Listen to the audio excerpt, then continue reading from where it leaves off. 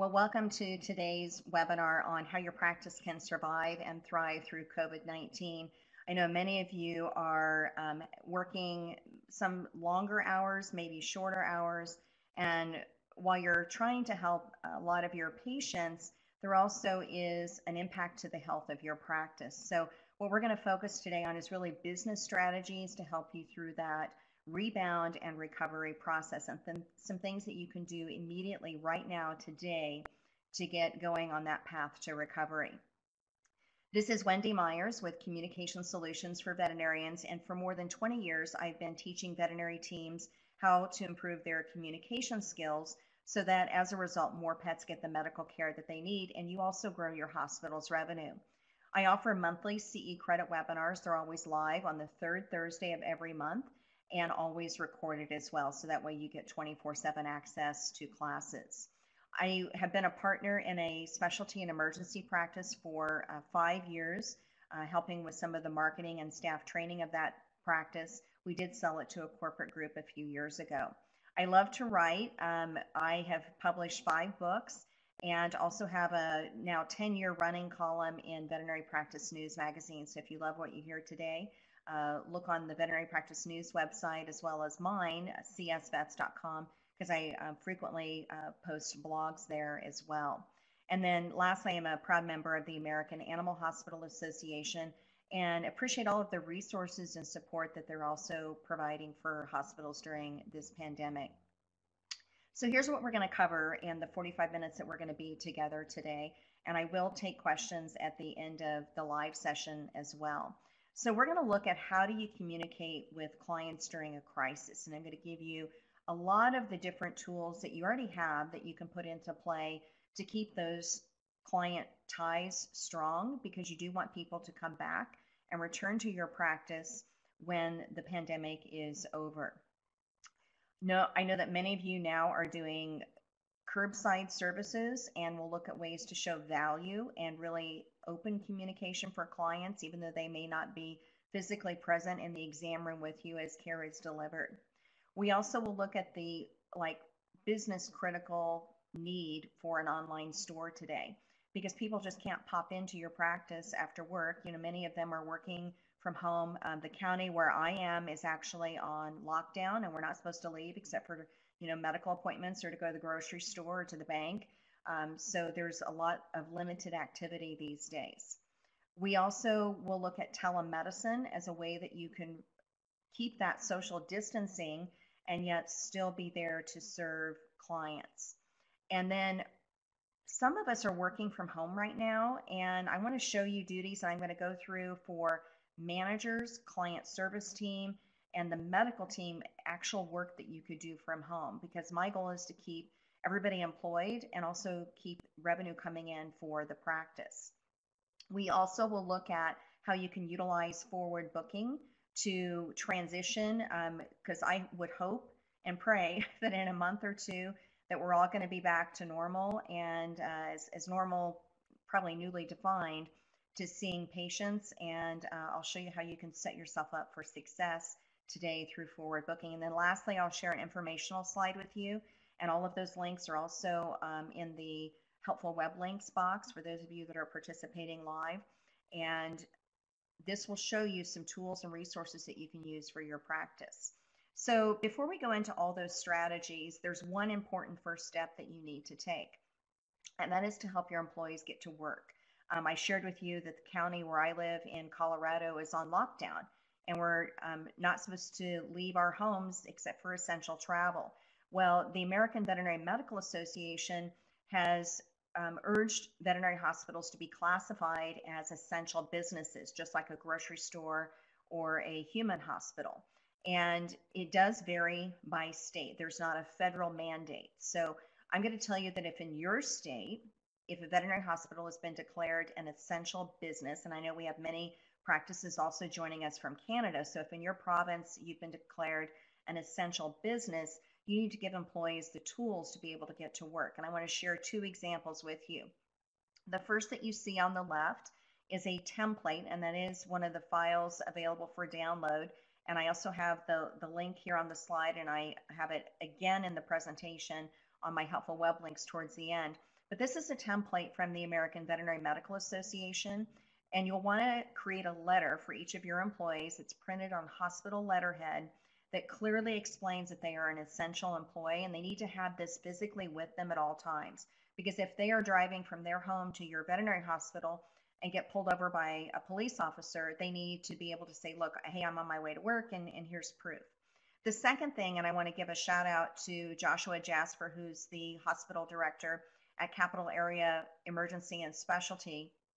He actually created for all of his employees, and I've seen several examples of this, of hospital managers sharing these ideas on Facebook, that every employee has their picture on a laminated badge that they wear as a lanyard, or this is something they could tuck in their wallet. So as they're traveling from work to home and back, they're able to have that identification as well, and it has a photograph on there. So I actually would encourage you to do both of these, the letter that the employee is going to carry, and then also an ID badge. So let's get into our strategies. The first one is to communicate, communicate, communicate. You really want through a crisis to communicate often and in multiple channels with your clients. They need to know if your business is open or closed and what are those hours. Many of you have probably had some changes in your hospital hours. I know that some practices have actually closed that previously maybe saw patients on Saturdays and they're not seeing patients now on Saturdays. Monday through Friday, more business hours, 8 to 5, because many people are working from home. And if there is an urgent or emergency situation, they're more likely to be able to get to your practice during that time as well. So I want you to think about on your hospital's website and right on the homepage, have a pop-up window that's going to share what are your COVID protocols for the safety of not only your staff, but for clients as well as their pets.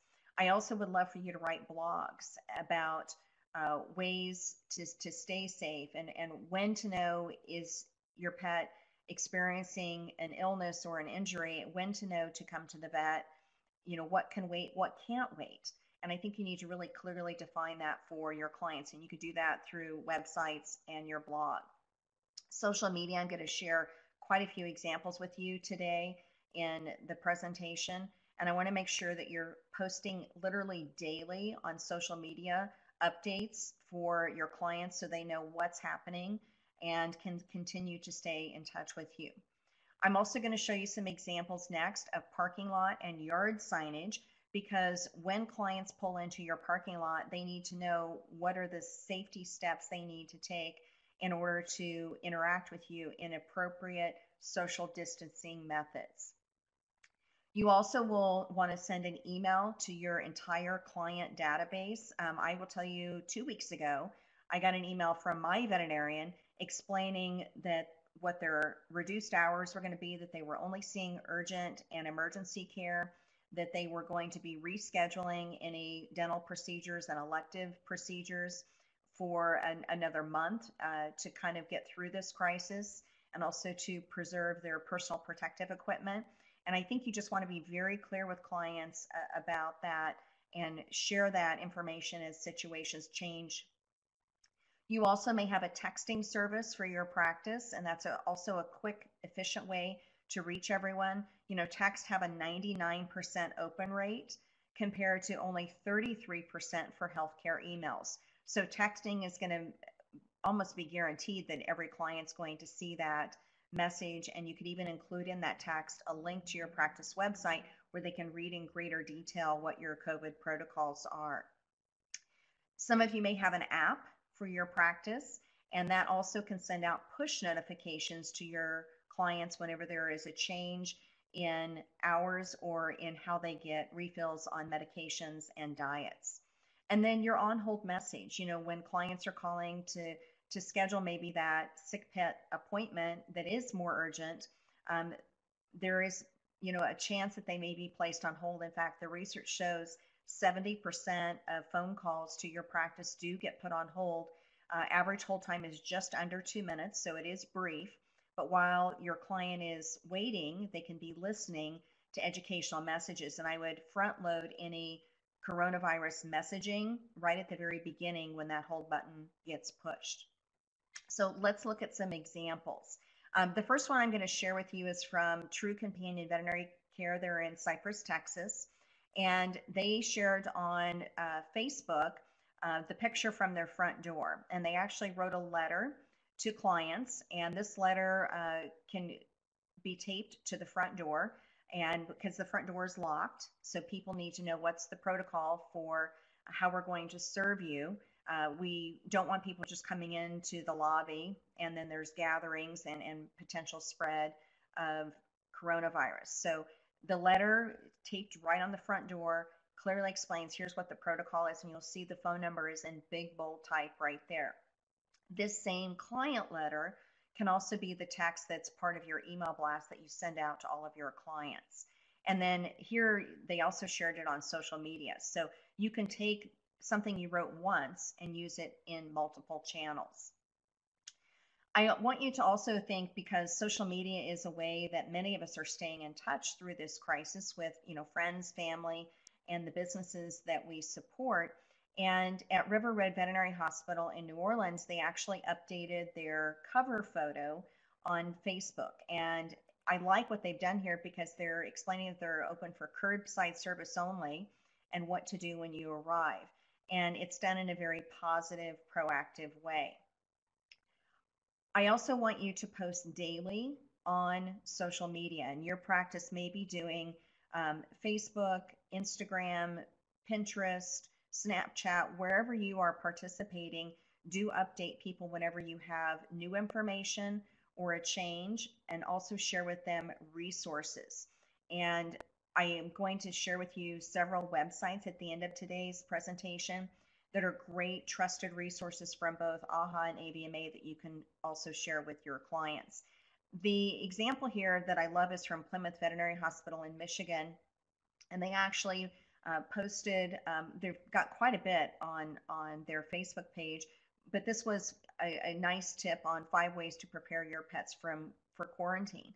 Because while all of us are stuck at home, we need to make sure we don't run out of medication or run out of food. And then there's some additional tips that they've shared in that post. So what should you share on social media? Let me give you a couple of content examples. So I want you to really hit hard the message of how the concierge curbside service works, because the more people know up front, the more smooth that process and experience is going to be for them. I also like for you to be very transparent and even do a little short video of here's how we care for your pet while you're out waiting in your car. How do you sterilize your exam rooms, and how do you make sure that we are limiting contact and also doing the best to preserve a nice sterile hospital environment? I would love for you to tell pet owners what symptoms should you get to the vet? When should I seek medical care? If you are offering new services such as telemedicine or your online store, make sure that you're also communicating how to access those services through your social media post. And then as I think an important one is, people still want to see you and see the compassion and the kindness. I've seen lots of great Facebook posts from clinic staff of them providing loving care for pets without owners present. I've seen silly pictures of technicians with cones on their head as a way to say, look, we're stopping the spread of the disease. And it's silly and it's fun, but people realize that you still have a sense of humor and that you're still there for them and their pets. Now, a couple of phrases to avoid as you're talking to clients about how you're going to be delivering care without them being present. So initially, when many of us went to curbside services, I heard a lot of people calling it a drop-off. And I think drop-off has a very negative perception and feel. So instead of the word drop-off, I want you to use curbside concierge or valet vet. And those are some more positive phrases that are going to help people understand the process. I also want you to avoid the phrase in the back. We're going to take your pet in the back. In the back is the scary torture chamber to the client. They're not allowed to go into that area. So instead of in the back, I want you to call it a treatment area. This is a much more professional term and really accurately describes what that is in your facility. I also want you to banish the word estimate. Estimate really centers that conversation on money. And instead, to focus it on medical care, I want you to use either the phrase treatment plan or treatment solution. So, next, let's look at how do we show value for the curbside concierge service because clients are not physically with you in that exam room. So, when clients call to come in for a sick pet appointment or for urgent care or if there's been an injury, I literally want the client care team to explain to them what is the process. And you're going to do this in the scheduling call. You're going to let them know that they're not going to be coming into the hospital, that they're just going to wait in their car, that they need to call you upon arrival. And this is kind of the first introduction to this process. Remember, we looked at earlier that letter that's going to be taped to the front door. But during the scheduling call, because many of these may be same day appointments as well, you're training them what the process is going to be. So step one is call us. Step two is that a nurse is going to talk with you about your pet's services and explain what care we will deliver while you wait in your car. A doctor also will call you on your cell to explain exam findings and any treatments or medications that are needed. We also will call you, so you can see there's probably like 2 or 3 phone calls here to go over the fees and get your consent over the phone and also collect payment over the phone. And I always close with a statement of appreciation. You know, we appreciate the opportunity to care for your pet and really help everybody have a safe environment. So set up that initial expectation right from the beginning of that phone call. Now I want to share some examples with you of what to set the expectation when clients pull into your parking lot. And I put some numbers on these red arrows for you. So the first one that you'll see here is from Tip City Veterinary Hospital in Ohio. And they actually have done 2 really smart things. They've made some little yard signs and just put those in the landscaping and in very large print, you know, stay in your vehicle and call this number for instructions. And then they have a second sign that explains what that curbside concierge service involves. You'll also notice where I have the red arrow with the number 2 on it, they have put cones in front of their door. And that kind of, through just a example, communicates to clients you can't come in here, that this is a restricted area.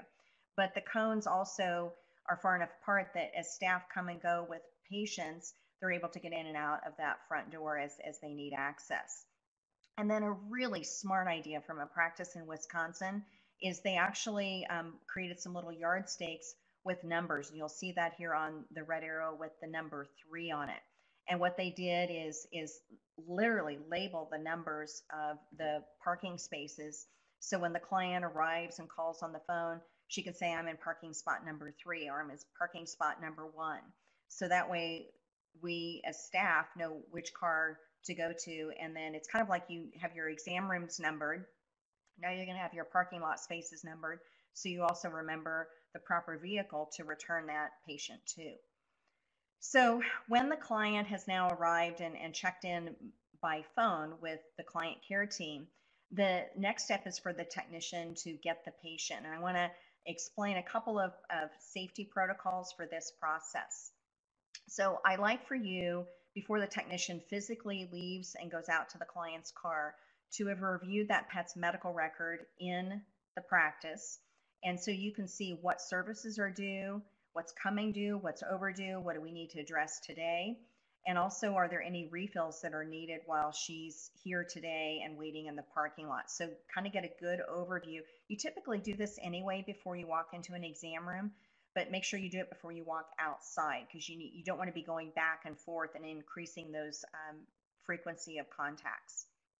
I also would encourage you to actually get the history for the patient over the phone rather than having you come out to my car window and we are having an interaction, because now we are probably closer than 6 feet and we're talking, and there could be a potential that if I would sneeze by accident and I don't know that I'm sick, that I'm asymptomatic, that I now have spread it to you.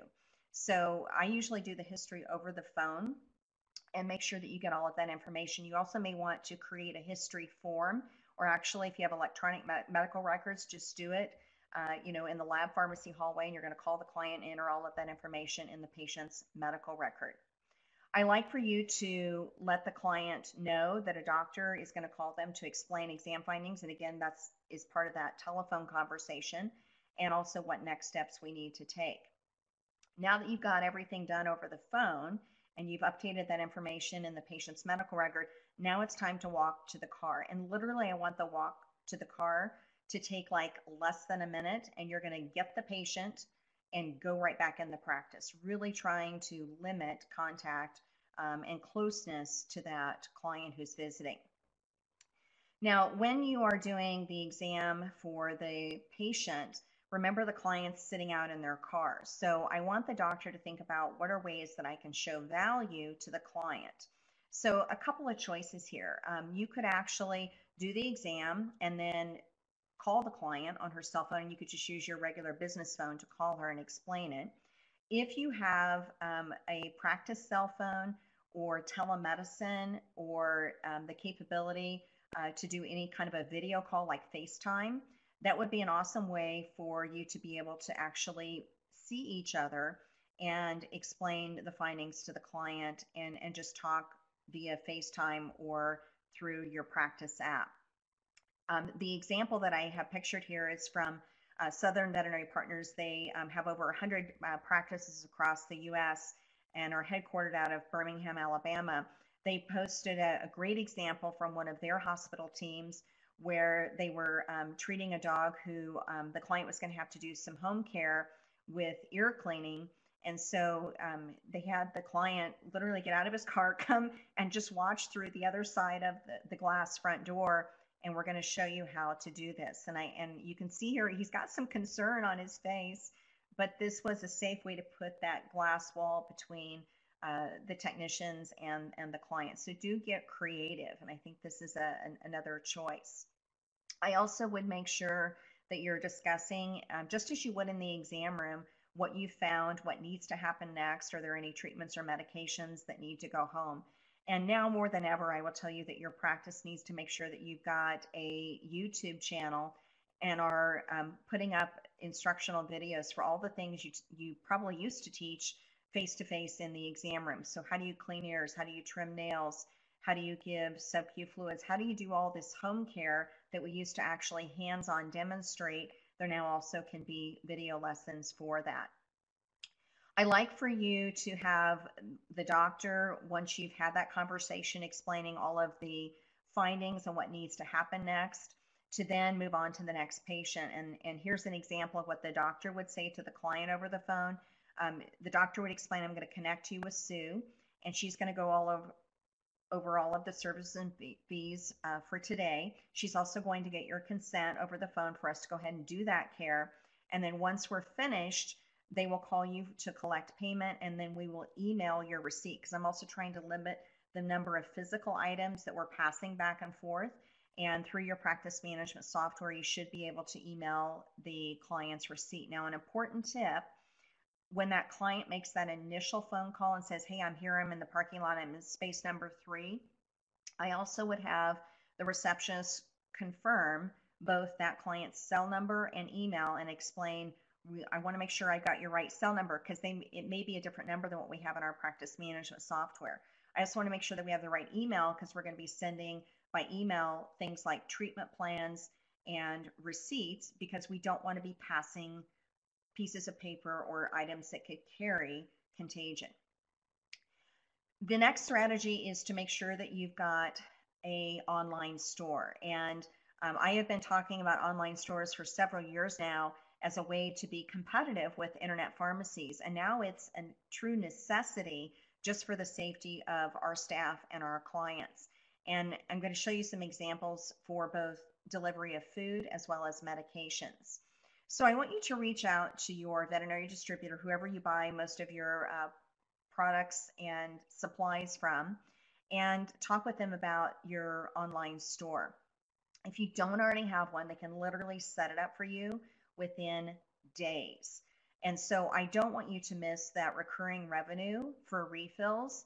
By the way, pharmacy is 25 to 30% of revenue for most practices, and you can't afford to lose 30% of your revenue ever, but especially right now through this pandemic. So make sure you take the steps today to start getting that online store up and functioning. I also would encourage you to, when clients call to request refills, to prompt them to go into the store and actually set up accounts and explain and talk them through over the phone how to do that. You also could send email blasts to clients with instructions of here's how you set up an account in our online store. You could send a text with then a link to maybe instructions on your website. So think of all the different ways. So text, email, app notifications, and literally the verbal phone conversations that we have to encourage clients to go there for delivery of food and medications. I also want you to set up refill reminders for anything, any product that needs to be purchased again. So diets, preventatives, long-term drugs. And I find that oftentimes what happens is clients are waiting until the last minute, till the last pill is gone to call us for refills. And we may, in the future, see some shortages in certain medications, and I may not be able to get it. I may be out of stock in my practice. It may be on back order from the manufacturer. So I want to really prompt clients ahead of time for refills. And what I advise you to do is actually send the refill reminder 1 month before that product runs out, because that then gives us time to get that shipment in the queue. And sometimes there are also being longer delivery dates because of what's happening and restrictions on travel. And I want to make sure that item is in stock and available. All of the pet food companies also have feeding guides where you could actually calculate how long will it take that pet to eat that bag of food or that case of food. And so I would send that refill reminder prior to when they're going to be completely out of food. I also want you to prompt clients to do those refills online. The best number one strategy for you and for your clients is auto shipment.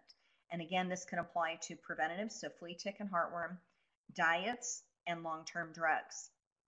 And besides helping limit the contact that we're going to have with clients by just doing home delivery, it also can significantly improve compliance. The American Animal Hospital Association found that only 55% of dogs are getting year-round heartworm prevention. So that means 45% are unprotected. And I want to make sure that we're using an auto ship strategy to get more of those patients protected. A study by a veterinary internet pharmacy found that home delivery to clients and preventatives actually had them buying nearly 9 doses more per patient. And that is significant revenue for your practice. Plus, it's protecting those pets. So let me give you an example. Let's say that a client today buys 6 months of a heartworm preventative. I would auto ship the second refill, and I would ship that 5 months from today. So she still has 1 month at home. So now she's never going to run out. So a month ahead before that product is going to be empty, we're going to auto ship the second one. Now, I only auto ship one refill because many of you follow a protocol that dog needs an annual heartworm test as well as a physical exam before the prescription renewal can happen. So this would just be one auto shipment. A flea and tick product, you could literally auto ship for that dog or cat's life. You also will want to talk with your veterinary distributor about doing single dose shipments every month. And this really helps two types of clients. The first is multi-pet families. So the client that has 6 dogs may not be able to afford 6 12-packs of both heartworm and flea and tick preventatives all at once. It literally could be financially limiting. And so by getting single doses shipped every month for those 6 dogs, not only is it more affordable for the client, but we know that there is consistency in dosing and 100% compliance for all 6 dogs. It also breaks the bad habit, you and I know this is reality, that oftentimes clients are sharing a box between multiple pets. So that single dosing helps that stop. It also, for clients that are on limited budgets, because I would tell you one of our good friends is a server at a restaurant, and the restaurant's closed. They're doing takeout only. You don't need a server if it's takeout only service. And so she's out of work. And a lot of people these days, until they can get back to work, may have limited finances. They're dipping into their savings right now. And so doing single doses can actually help them. I want you to also think about promoting your online store if you already have one, and really kind of up that um, effort of promoting the store. And let me give you some examples because I want you to use multiple communication methods to share that with clients. You should this week send out an email to clients about how to use your online store and how to get them subscribed to auto shipments and refills. So that way, it's not going to be inconvenient for them to have to leave the house and get out and come to your practice. Also, do a lot on social media, and I'm going to share some examples coming up of ways that you can let people know that you do have an online store and how to utilize that. Every email reminder that you send should have a link to your online store, and I do want you to turn on reminders for every item that needs to be refilled. Remember, I gave you the guideline of send the reminder 1 month before that product is going to be empty. You also can tell people about your online store during phone conversations. So let's say that the client calls you to request a medication refill. I would make sure that you let her know that, hey, we have an online store and here's the website to go to where you can get access to that. Your on hold message. I would first have your coronavirus and your protocols as your first message. The second message would be about, hey, we have an online store and this makes it easy for us to get refills. Yard signs. I want you to keep in mind that the client, while they're sitting in your parking lot and you're delivering care inside the hospital, they are a captive audience in your parking lot for 20 or 30 minutes. And while they're sitting there waiting, they are going to probably be looking at a sign in front of their vehicle. And you could also promote the online store, and they might even pull out their smartphone while you're providing care for their pet in the hospital. They might even go on their smartphone and set up their first account and place an order right now. So let me give you 2 examples of how to promote the online store using social media. On the left, you're going to see one from Craig Road Animal Hospital there in Las Vegas. They have a YouTube channel, and they actually made a video of here's how you use our online store. Here's where you click. Here's how you set up your account. Here's how you do the auto shipments. And it's a quick little short video that shows people, here's all the steps that you take. On the right, you'll see an example from Hilliard Veterinary Hospital in Ohio. And, get delivery to your door. And there's a picture of 2 cute dogs there. And they also in their Facebook post really shared, thanks for supporting our local business through this crisis. Please buy from us. And here's how it's easy for you to do that. I want you to think about offering telemedicine services. And I want to give you a couple of good guidelines and resources here. When you are doing telemedicine, the guidelines from the AVMA do suggest that you need to have an established veterinarian client-patient relationship. Just in the last few weeks, the FDA did put out a notice that they are relaxing some of those prescribing guidelines and encouraging veterinarians that if they need to, actually prescribe after a virtual visit, that they can, but there are a lot of strict regulations. They typically fall to your state or province. So I do want you to double check what are all the telemedicine rules for your area to make sure, because there is not a federal or countrywide guideline for that. When we are utilizing telemedicine, it also allows the doctor to work remotely. And a couple of examples here. So let's say that you have an associate veterinarian who's home because maybe one of their family members has coronavirus. And because of that potential exposure, they also need to stay away from other people for a quarantine period. The doctor still could work safely virtually using telemedicine. It could also be that the doctor, let's look into the future, in the future is at a veterinary conference and there's a patient that needs to be seen during the seminar break. They can have a virtual visit and take care of that, or even if you are on vacation, it's a way for you to stay connected. And again, you pick the time and date of when you're going to see that client virtually. It helps you provide work-life balance. If you have that after-hours emergency issue or the client's not sure, you could actually use telemedicine as a pre-screening for that. Now, I will tell you who has the most appeal for telemedicine is millennials. Millennials are now the largest pet owning segment. They spend more on veterinary care than any other generation ever has, and 60% of millennials want telemedicine. So the first step is you want to look at what services you'll offer via telemedicine. And there are some obvious choices, but I will tell you that as you dip your toe into this, you need to be kind of crystal clear with your clients. So if I have a dog with a mild problem, something like an ear infection, it makes sense to be able to do that via telemedicine.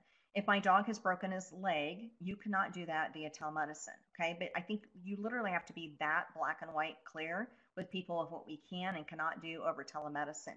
Some areas where it does work well is follow-up exams. And I have a picture of a dog here with the ears being checked, because I think this is an area where oftentimes clients don't come back in 10 to 14 days for that follow-up visit because they don't think it's medically necessary. So it can actually fix that low compliance for follow-up exams by utilizing telemedicine for that. I also want to encourage your team to stop saying recheck, because recheck to the client from their perspective sounds free and optional. I instead want you to use the term progress exam. You also can use telemedicine for post-surgical assessments. You could actually view through the telemedicine app or through the client's smartphone. They can even take pictures or do a video for you of show me the incision site. I want to see how it's healing. I also have an example of a veterinarian in Texas who the client kept saying, because the dog would have intermittent limping. And the client would say, well, when we come to the hospital to see you, he quits doing it, but he does it at home. And so through telemedicine, the doctor was actually able to view the dog's mobility and its gait, and they were able to assess that situation because the dog behaved completely differently when visiting the hospital.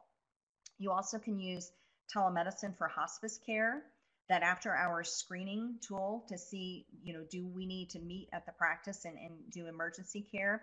And then general wellness advice. A lot of times pet owners just aren't sure, do I need to have my pet seen or not?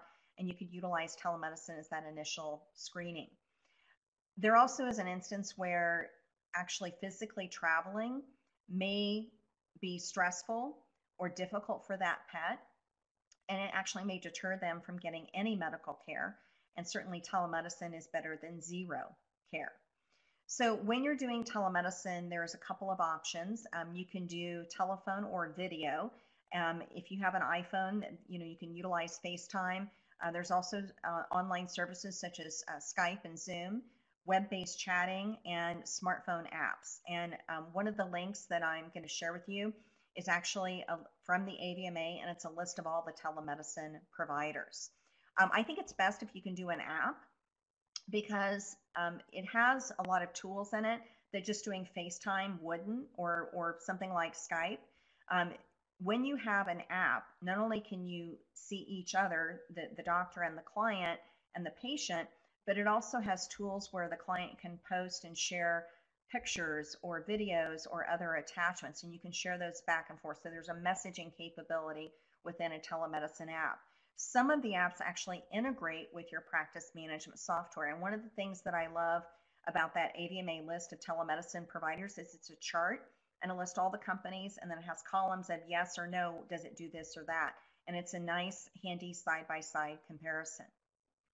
Now, when you do telemedicine, of course, it's also a revenue source for the practice.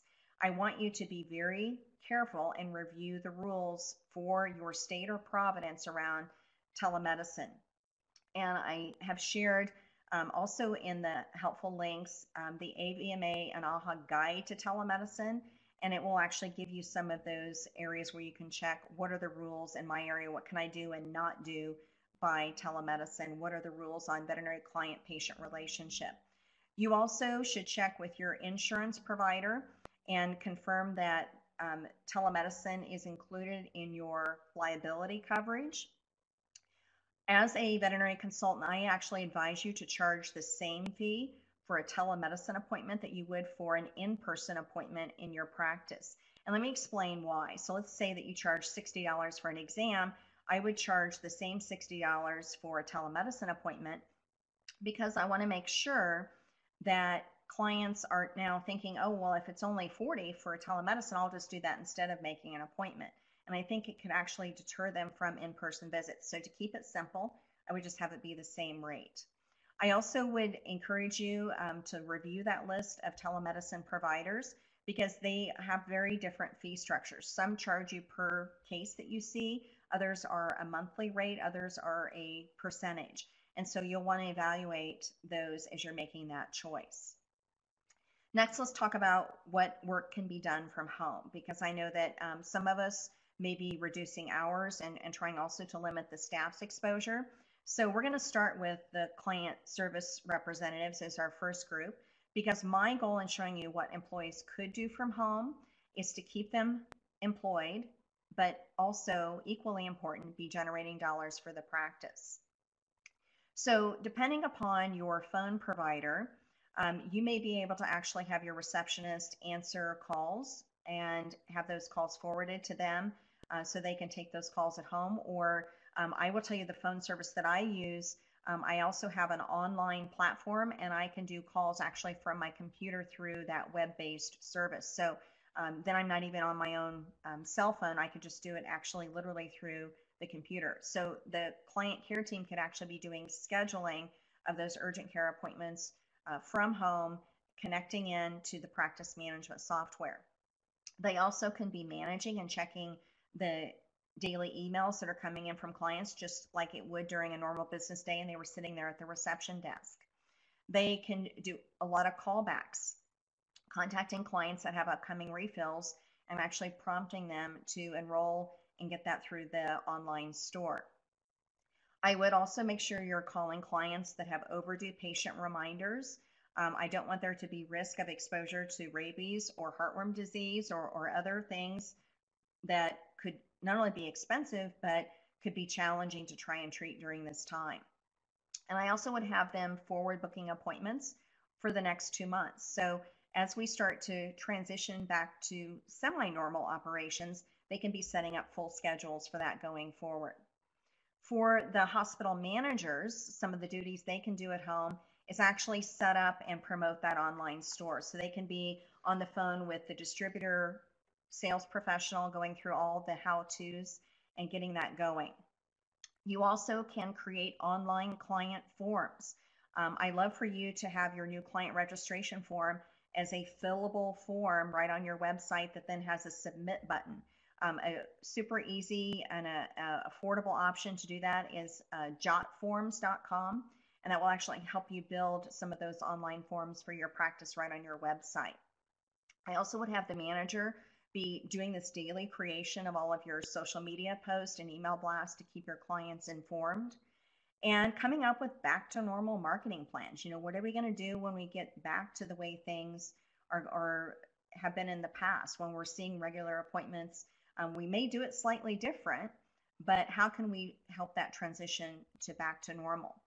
Also, setting and managing staff schedules. I talked with a hospital manager who she split her team into 2 staffs, A and B staff, trying to get hours for everybody, but also working within reduced hours that the practice is seeing patients. This is one of my favorites, all those unfinished projects. Let me give you a couple of examples. Digitizing and making PDFs out of every handout that you have for your practice library, because now we want to send those digitally rather than passing pieces of paper. Starting a YouTube channel, creating web-based history forms, updating the website. Are all of the employees current with pictures and bios? You can do that from home. And then just honestly be a champion of good morale. Thank people, text them, call them, be a cheerleader to make sure that you're supporting the mental health of your employees. Doctors and technicians also have some tasks that they can do from home. What I love for you to do, and this is very easy if you have electronic medical records, is you can actually search for your patients by diagnostic codes and look to see what is their status for both exams and lab work for your top 10 chronic conditions. So let me give you an example. Let's say that you like to see a diabetic cat every 3 months for follow-up care. I would look for, and running that report in your practice management software, which diabetic cats are overdue by 1 to 3 months. And then I would actually have you call those clients, because that could generate either a curbside concierge visit or a telemedicine visit. And we also can make sure that we're keeping that patient up to date on their exams and lab work. It also could generate medication refills. And then when you're talking to those clients with pets that have chronic health conditions, it also could feed your telemedicine business. So what I like for you to do is, when you identify those patients that are overdue, that are you're trying to manage chronic health conditions, is have your client care team actually get those in for curbside concierge care. I like to use the yes or yes technique, offering 2 appointment choices to that client based upon your availability. And then the last one that we'll look at, and then I'll answer your questions, is how to use forward booking to transition to normal business operations. So I want you today to be filling your schedule 1 and 2 months out. If you are seeing an urgent care today, you want to book that follow-up care right now. So let's say it's that ear infection and you want to see it again in 2 weeks. I would schedule that either as a concierge care visit or a telemedicine visit. And what I try and do to lead the client and increase the likelihood that they're going to say yes is schedule it with the same doctor on the same day of the week at the same time. So if it's 10 o'clock on a Wednesday morning and the client is here, I'm going to try and schedule it for another 10 o'clock on a Wednesday morning. I also want you to use the term progress exam instead of recheck. I just think it's more professional and really creates that sense of importance and urgency. So I want you to lead the client to yes, again, with that yes or yes technique. We need, not recommend, because recommend is a wiggle word, progress exam, not recheck, and then offer your next 2 appointment choices or a telemedicine appointment and lead the client to say yes. Should you schedule now or later? I would tell you to look at booking patients that are coming due for things like rabies, which for many of you is a state law requirement in your area. I don't want them to postpone getting rabies vaccination. AVMA actually had a statement about this recently, because if there is exposure, you know that the consequence can be horrible. And I want to make sure that we're also keeping those pets protected. You can forward book a month or 2 months out routine care that's coming up. I advise you, as part of your scheduling strategy, to have preventive checkups as you get back to normal business operations be the first appointment of each hour, the first appointment after lunch, and then, because that kind of lets you hit the reset button and start your afternoon back on time, and then the last appointment of the day. Utilize online scheduling tools. This is an example from my veterinarian. I can go to their website and literally fill out an online form and put in 3 different appointment choices that I prefer, why, reason for visit, and then I get an email back from my veterinarian confirming one of those times if they are available. When to confirm, I like for you to do a series of 3 confirmations. If it's forward booked, so we're maybe booking appointments out in May or June, I'm going to send a text or an email reminder 2 weeks before that appointment is coming due, because if the client needs to make any changes, they can.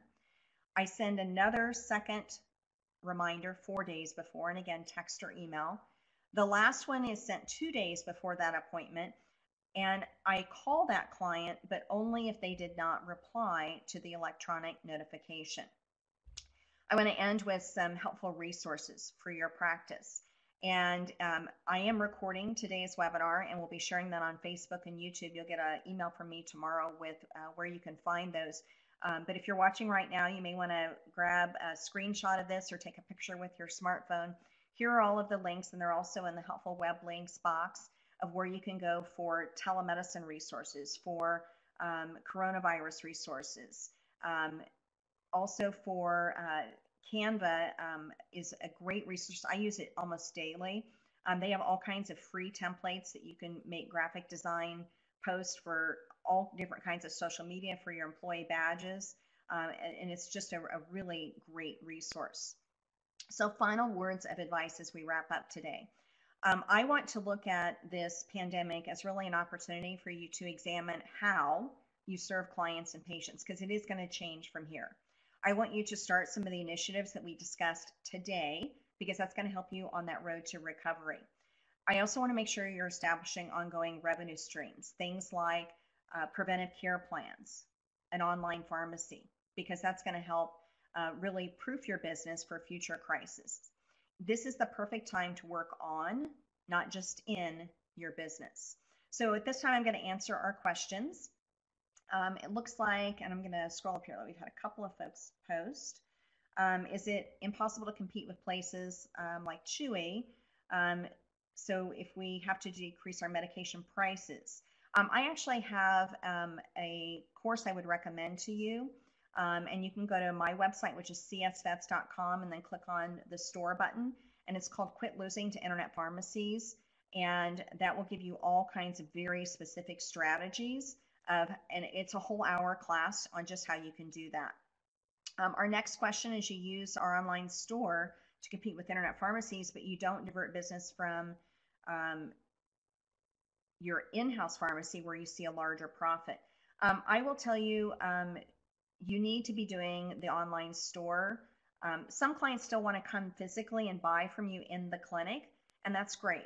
But there's also a percentage of clients, particularly millennials, who are heavy online shoppers. And I will tell you, do both, so that way you get both of those opportunities. Next question: for multiple standalone clinics with same practices, we suggest one YouTube channel or separate and repeat the same videos. Create separate channels for separate practices. I want to make sure that I see the doctors and the staff in those videos that I personally see when I go to that specific location. So I would not just throw them under one big umbrella, have it be individual. Now, as we end today, I want to share a couple of additional training opportunities for you.